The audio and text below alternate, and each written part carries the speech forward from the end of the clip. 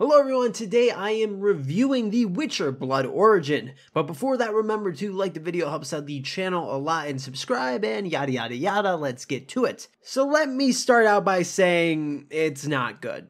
It's bad. And I had low expectations to begin with, and this was worse than I expected. I never understood why they were making this to begin with. How many people were clamoring for a prequel about the time before the conjunction centered on elves? At least with the last prequel, Nightmare of the Wolf, we got to learn more about a character we know, Vesemir. All this did was change lore and tell a story that did not need to be told. Now, there is a lot of problems with the writing and some of the CGI, but let's focus on the lore they changed first, because personally, that is where most of my issues lie. They changed the lore on Witchers and why they were made, they changed the lore on Eredin, the man who becomes the leader of the Wild Hunt, and they basically changed all of the Elven lore. So first, let's start with the Witchers. In the show, they take a heart from a monster from a different land and inject its juices into Fjall to make him stronger, so he can fight a creature that is being controlled by the Kingdom of Zentrea. Now, Fjall is an elf. To my knowledge from the games and books, there has never been an elven witcher because elves tend to be stronger than regular humans.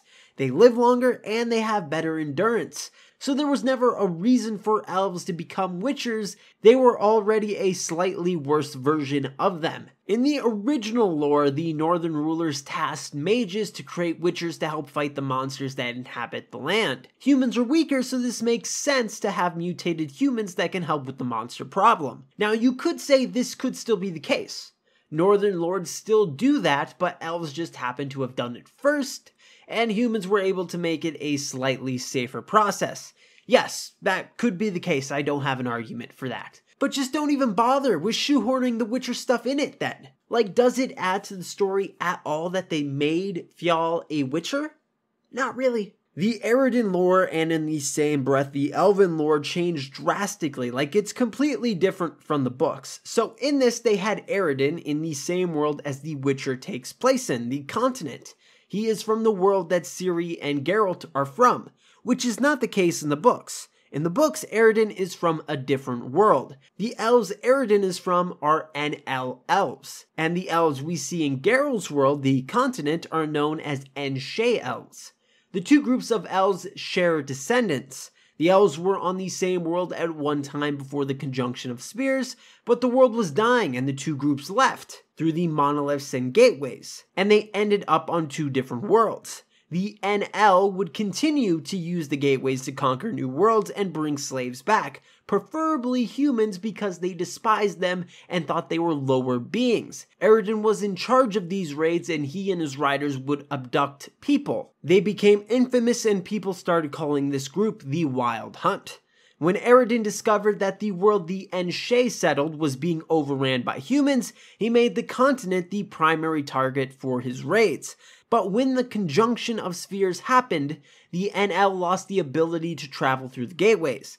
This is why they want Ciri so badly, since she can still access them because of her elder blood. In Blood Origin, Eredin has never been on a raid to a different world. He doesn't even know humans exist. It also seems that there aren't two races of elves since Eredin is from the continent. In the show, Balor traps him on a random red planet, him and like 8 other people. We also see him find a skull mask thing he puts on his head, signifying that he has become the Wild Hunt. The problem with this is that this is just a planet they are trapped on. There doesn't seem to be any other life. In the books, after the conjunction, the NL elves were able to open gateways again by having mages study world travel. These were called navigators. They were only slightly successful though. They could only transport a small group of people to a different world. In the show, Eredin and his group don't have any mages with experience traveling to different worlds. There are no books, there are no monoliths. How is Eredin's group going to figure out how to open the gateways? In Season 2, Geralt knew who the Wild Hunt was, so clearly they have been able to travel, but how? It just doesn't make sense. Also, in the books, Eredin has a clear reason to travel, to get human slaves. In the show, what is his reasoning to travel to other worlds? The king of the NL elves isn't commanding him to go get slaves. The only reason I can think of is that he wants to go back home. But as I said, the group has been able to travel at some point. So why doesn't he just go home then? Some people may say, well, he wants to conquer other worlds. That was his main goal in the first place. Well, in the books that would make sense, since he has the full support of the NL Elves, so he has a huge army at his back. In this, he has like 8-10 people on a planet with him. How is he going to conquer anything with that? I just really do not like these changes that they have made to the Elven lore. It just doesn't make any sense story-wise. They made it simpler, which makes it dumber. It wasn't a very complicated thing to begin with. I just don't get what they are doing over there. These changes are confusing and annoy me. So that was the lore stuff. Let's get into the actual show itself now. The CGI was bad. The monster looked so gross, like it was from a 2000s movie. Some of the dialogue in it had me rolling my eyes like, F off, Jesus. Like in episode 4, someone said that the Lark, Ayla, was the voice of the people. Come on, because she sang a song about black roads or something? She didn't do enough in the 4 episodes to earn that. Another thing that bothered me was when Balor kept telling Eredin when they were searching for Fial and Ayla how badly they need to kill him, and he would specifically point out how it's like a folktale. The first episode he says, we need to kill them. It's a heroic folktale waiting to happen. He basically says the same thing again in the second episode. He says, 2 warriors who overcome all obstacles stacked against them, bound together by destiny, etc., etc. There's enough of a seed there to grow a powerful story that the peasants can latch onto. Like, this just feels like the writers knew this wasn't the most original story ever told, so they were kind of poking fun at it. It just felt a little bit too on the nose for me. I'd rather them not acknowledge that at all. Like, it was a bit self-aware and I did not like that. In episode 4, they sneak into Zentrea wearing Zentrea armor. Once they sneak in and take out a few guards, they take the armor off. And they are just wearing normal clothes. You're about to fight an army in a tank top.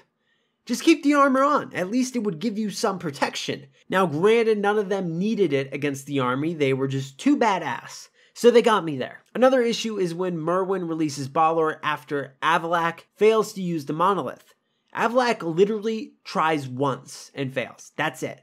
And they immediately go back to Balor, the person they just betrayed and imprisoned, to ask him to do it. And expected that he was not going to betray them at all in any way. Another issue is when they had their red wedding moment when they killed all the clans and other monarchs from the different kingdoms.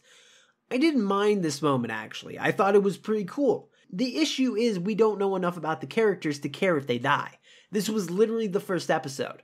Also, the monster just blowing people up was kind of meh.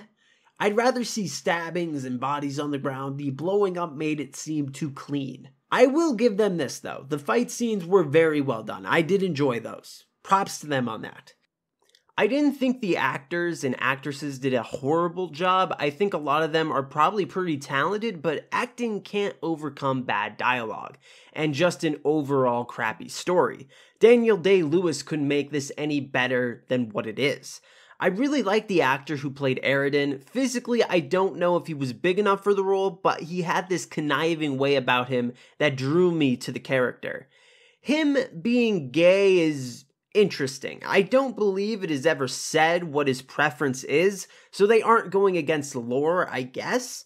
It just felt kind of random. Eredin is supposed to be kind of a ruthless guy, and to give him a partner kind of made him more relatable, more human.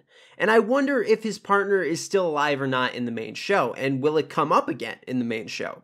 Because I feel like if you're going to introduce Eredin as being gay, it should come up again in some way, because why bother if it doesn't have any meaning to the rest of Eredin's story? And that is about it. I'm sure there's more stuff if I watch through it again, but I'm not going to do that.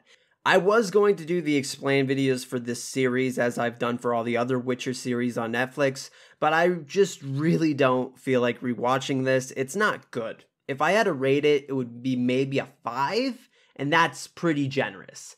I think because of how bad this was received, this is going to get Netflix to make some changes to the Witcherverse, like the Rats prequel that was supposed to be coming out next year. I'm guessing it's going to be canned. And hopefully they get some people that understand what fans want with this series.